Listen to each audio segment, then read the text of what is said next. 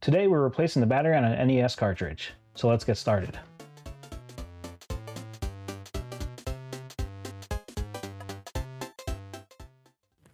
We're going to need a battery, 3.8mm game bit screwdriver, some desoldering braid or whatever means you like to desolder, soldering iron, solder, and some flux. All right, so first let's unscrew the game bit screws holding the NES cartridge in.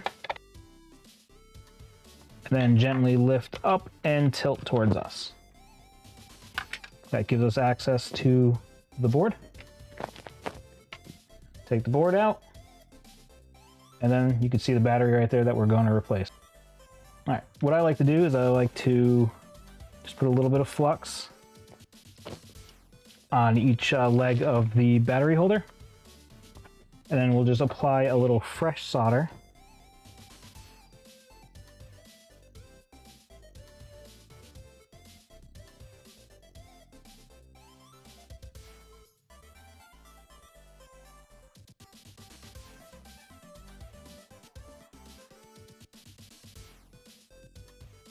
All right, now that we have the fresh solder on, we'll add just a little bit more flux to help the wick.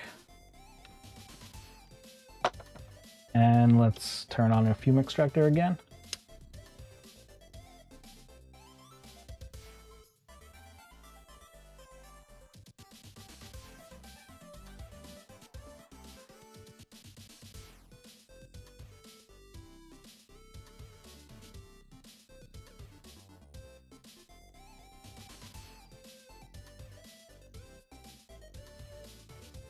Okay, now that we have the solder mostly removed, and get a pair of tweezers or needle nose pliers and just kind of bend the tabs up.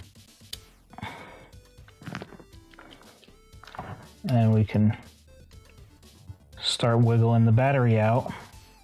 If it'll wiggle out. All right, this side looks like it'll come out. So we'll just try and remove a little bit more solder.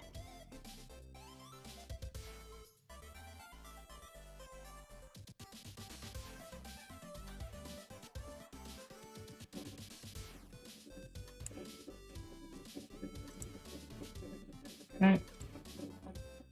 This side needs a little bit more.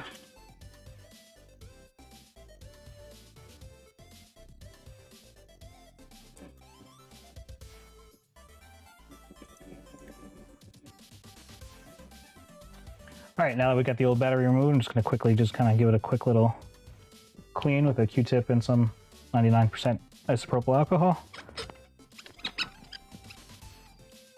Now we just want to make note of the old battery.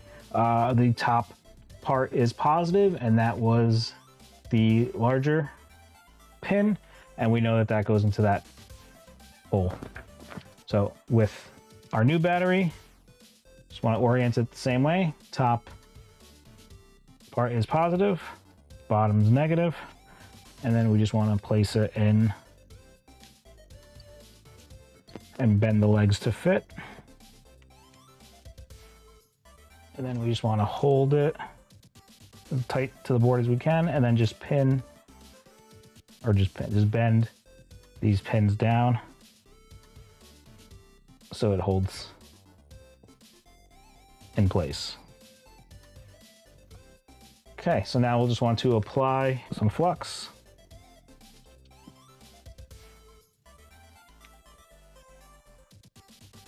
And turn on our fume extractor and solder in the new battery.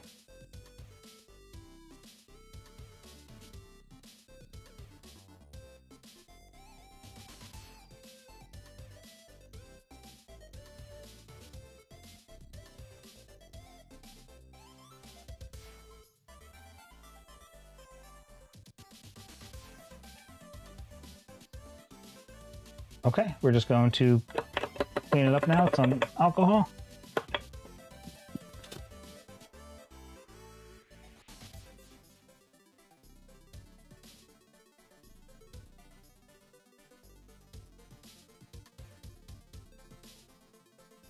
All right, let's look at our solder joints.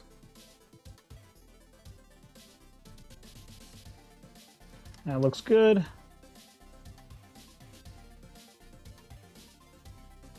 Right, now that everything is cleaned and the battery's replaced, we're just going to put the Nintendo game back together.